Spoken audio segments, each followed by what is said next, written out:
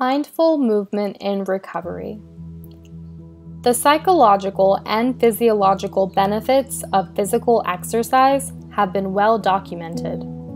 In fact, there is a general sense in our society that because of the stress and strain of everyday life, people should even carve out more time for physical exercise. But this suggestion doesn't always apply to those with eating disorders, who may have established a pattern of exercise that does more harm than good.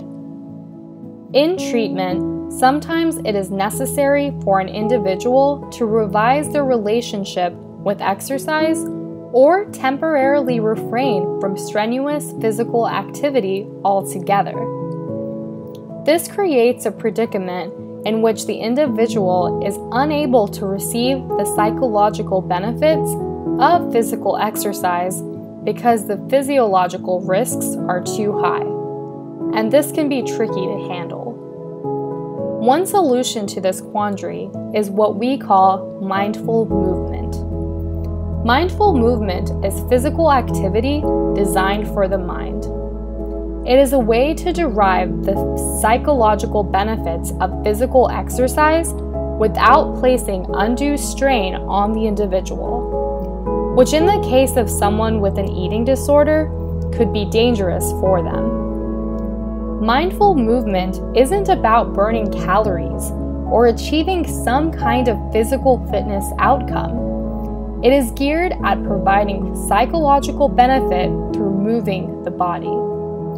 You may be curious, what are some examples of mindful movement? The wonderful thing about it is that virtually any kind of physical activity could be converted into mindful movement if approached with the right mindset.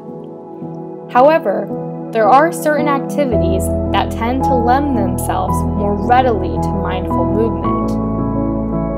A few of the go-to activities that we incorporate at Cielo House are dance, walking in nature, gardening, caring for animals, yoga, and moving meditation.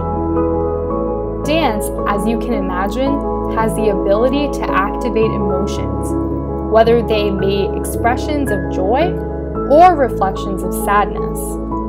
Moving expressively, intentionally through dance provides a powerful emotional outlet and allows a person to move their bodies in ways that feel natural and creative. Walking in nature allows a person to move their body while connecting with the natural environment. Walking is preferable to running for this purpose, because when running, it is more difficult to take in and appreciate the natural surroundings. The purpose behind this is to spend time as a person, being and moving in nature, without focusing on the excessive exertion or fatigue that can come with running. Gardening allows for a different kind of physical movement that encourages connection directly with the earth and with other elements of nature. Gardening can be strenuous, as planting, pulling, digging, and patting all require muscle movement. But when done for the purposes of communing with nature, it activates an increased sense of connection and spirituality. Caring for animals can range from taking a dog for a walk, playing on the floor with a frisky kitten, grooming a horse, or even changing the shavings of a chicken coop. Our beloved animals do require care, and these activities involve actual physical movement.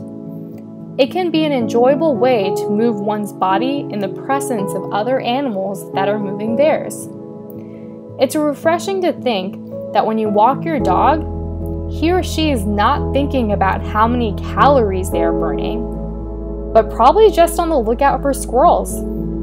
The benefits of yoga for eating disorders has been extensively documented. Moving meditation is just what it sounds like.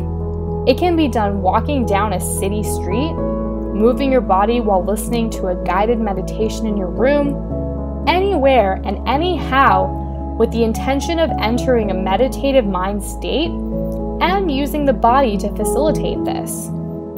The slow, gentle movements associated with moving meditations reinforce the idea that the purpose of the movement is to enhance the mind, not just the body.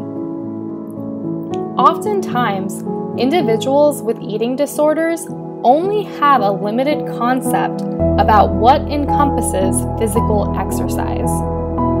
They have been so conditioned to think physical activity is meant to be strenuous, painful, or punitive.